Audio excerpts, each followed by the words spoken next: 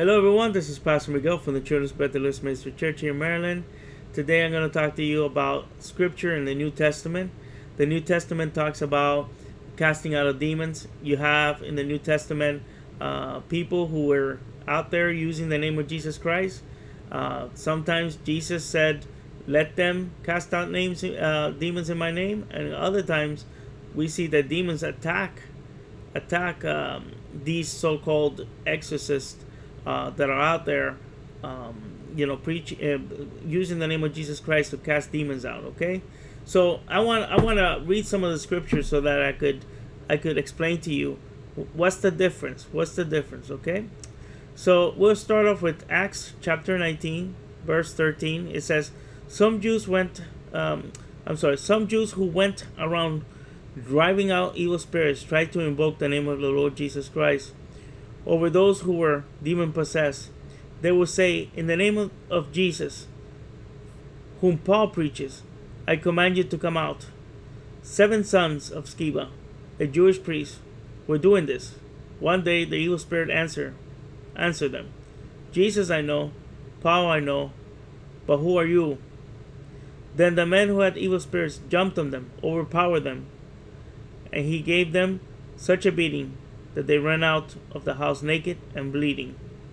Alright, so we have here Jewish exorcists that were saying they really didn't know Jesus, right? They was just using the name of Jesus, and they were using it kind of like in a magical form, right? They were not using it based on authority, and so what they were doing is the name of Jesus, who Paul preaches. They didn't know Jesus. These people didn't know who Jesus was. They know that the name of Jesus was powerful, and they used the name of Jesus to cast demons out without not really believing in the Lord Jesus Christ for who he is, God himself, all right, and our Lord and Savior. So these were Jewish people who obviously didn't have the Holy Spirit and were trying to cast out demons. Okay, so the next one I want to talk to you about is, you can find it in the book of Matthew, and this one is chapter 8, verse 28. I'm going to start with verse 28. So this is kind of interesting because this is a story that has to do with these 2 men.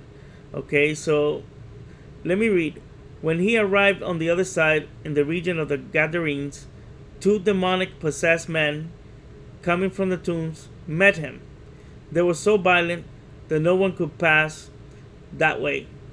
So we're talking about Jesus here, right? So these men were so violent that anybody that tried to go through their area were attacked. Okay, so these demons were attacking.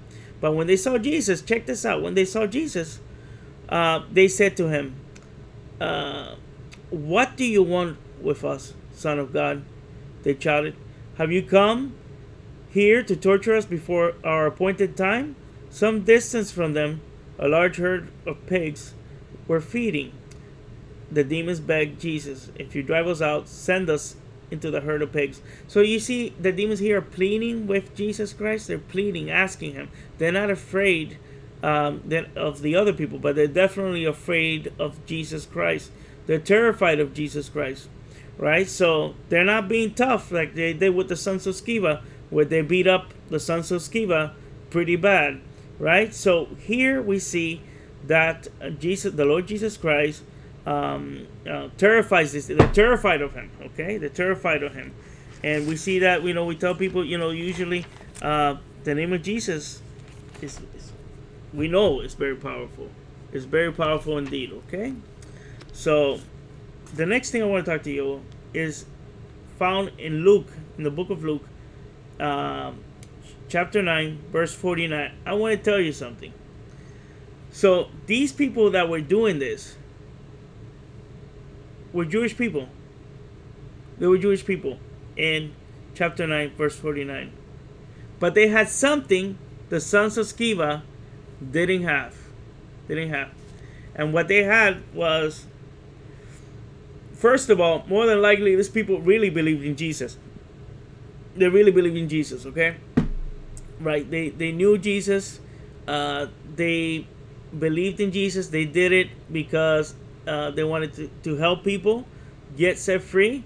And you know, so you know, we have here an apostle coming up to Jesus and saying, Master, Apostle John said, Master, we saw someone driving out demons in your name, and we tried to stop him because he's not one of us. So he's saying he's not hanging around with us. So what does he do? Jesus says, do not stop him. Jesus said, for whoever is not against you is for you. Okay, so you read the scripture and you say, oh, okay, well, the sons of Sceva were for us. No, the sons of Sceva were for their own, they were working for their own benefit. They were working for their own benefit, okay? This man was working, you know, because he was trying to do the work of Jesus Christ, the work of the kingdom. And so what we see here is that this man has the backing of Jesus. The other 7 did not have the backing of Jesus, because they said the Jesus that Paul talks about, the Jesus that Paul talks about. So they really didn't know Jesus. But these people in chapter 9, Luke chapter 9, verse 49, this man, because he says one person, one man, right? He's not one of us, right? But he believed in Jesus, and he had the backing of Jesus. When you do deliverance ministry, you cannot cast out demons unless you have the backing of Jesus Christ. Because what will happen to you is that these demons would, you know, if they don't attack you physically, they will attack you spiritually.